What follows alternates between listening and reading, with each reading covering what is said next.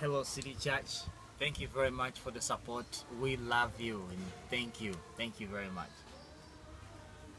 We've had a great week with Tom and with James, and we just thank you so much for releasing them and letting them come and just spend a few days with us. We felt so encouraged and so supported, and we really just look forward to keeping in touch. And we want to say thank you not only for all the financial support that City Church as a church and also as members of the church have given to Kids Club Kampala, but also for all the prayers and the emotional support. And this week we've had a lot of training from Tom and James, strategic support for Kids Club as well. So thank you so much. And for all of our staff and all of our volunteers here as a team. We have over 20 staff and over 50 volunteers here, and everybody works so hard, and they do a fantastic job, but we would just love you to hold them up in your prayers as well, and thank God for them, and just pray that they'll continue in all the work.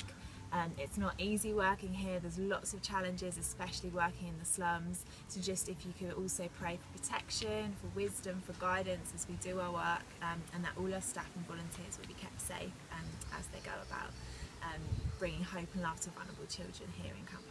The rainy seasons have started, so we also ask you to pray with us for the children and the families in the slums, because they have nowhere to stay during this season. Pray for our structure in one of the slums in Chivolo. It leaks sometimes. Please just continue to pray with us as God guides you. And thank you very much, and God bless you.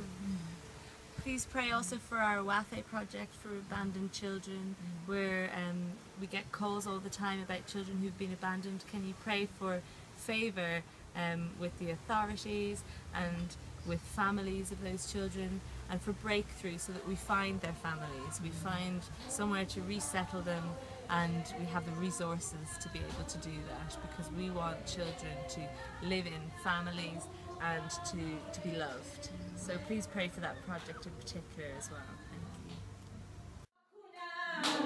Thank you.